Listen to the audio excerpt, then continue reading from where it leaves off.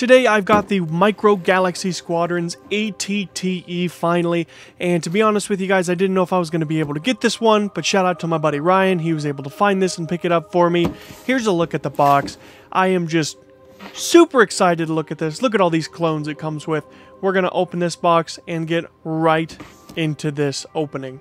And also, this is the first Micro Galaxy Squadron I've ever seen to come with zip ties. It's kind of, I don't know if that's nice, just to keep it in place, but we're going to go ahead and cut those off here.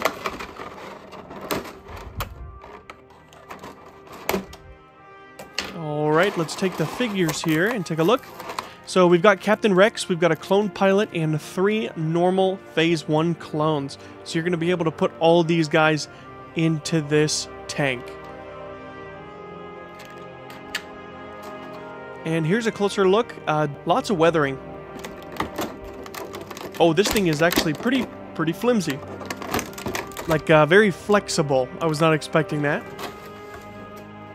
So, when I got this thing out of the box, I'm not gonna lie, it takes a very long time to get this thing posed where all the feet are flat, but eventually, we got there. And this thing looks great, and I know on the end of the cannon I did forget to take that piece off, but let's go ahead and take a closer look. The weathering and paneling on this ship is really good. And as you can see, the ball turrets on the front, those are all articulated. Those are all able to move.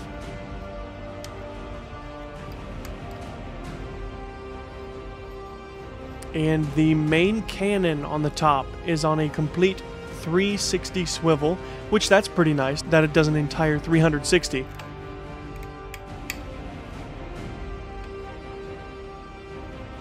And of course you have 2 more turrets on the back. These also move, but they actually don't move as much as the ones on the front. They don't go that high at all, but they are still posable. And the back plate does come off to reveal some storage, so you do have some seats for the 2 gunners, but you also have an area for this included speeder.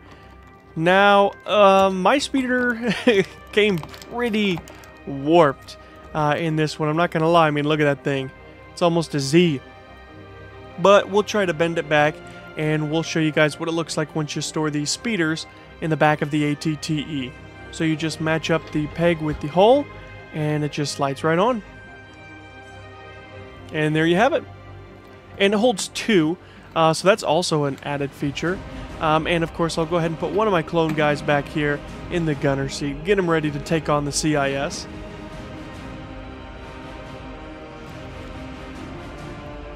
And these panels come off to reveal 3 more seats on each side, totaling 6 more seats for your clone troopers.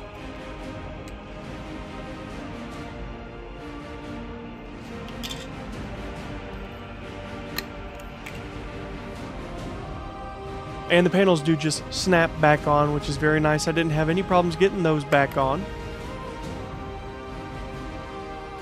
And the turret moves up so that you can pull down the cockpit to where we can go ahead and put this clone gunner right in his seat here.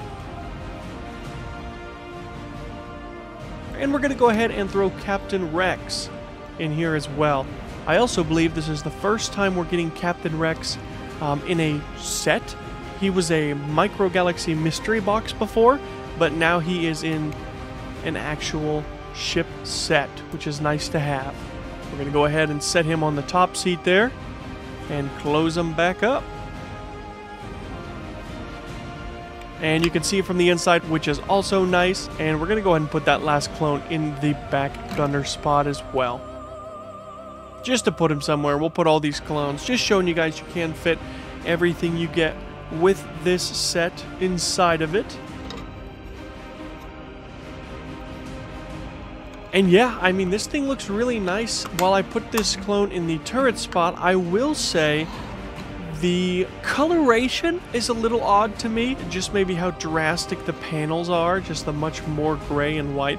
But besides that, I mean, it's one of my favorites that we've gotten. The detail on the dirt on the feet looks like it was on Geonosis maybe, but it does look really good. I want a couple of these, and I'm really hoping that maybe we get the gunship the LAAT versions that carry these around.